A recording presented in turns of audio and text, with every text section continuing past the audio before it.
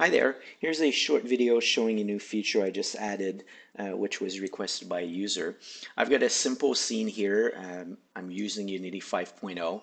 So I've got a canvas, a panel, and then a TextMesh Pro text object as a child of the panel. And we've got this text object with 5 digits in it.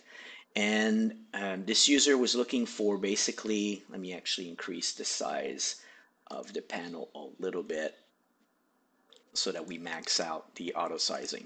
So what I've got right now is auto sizing enabled, right? So it will scale the text object, for example, to this maximum size.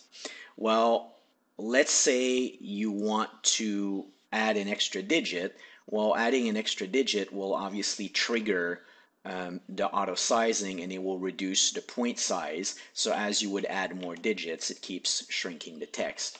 The feature was requested is to add another control on the auto sizing, where here I can define a percentage that the text will be allowed to shrink horizontally before point size is adjusted. So for example, if I type an extra digit, you can see that it's now adjusting the width of the characters up to that 50%, which happens at about 10 digits, right? Double the 5 that we had.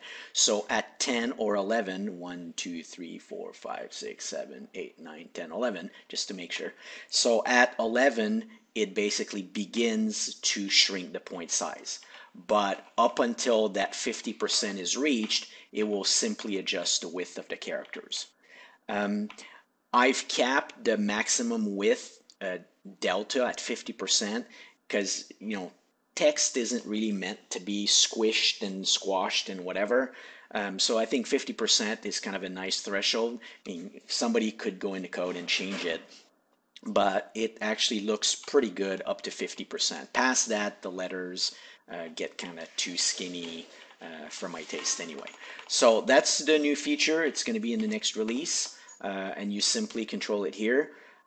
So another example of this, if I keep my 5 digits, you'll see here if I change the width of the container, it shrinks the width, and once it gets to the 50%, it will start to shrink the point size, right?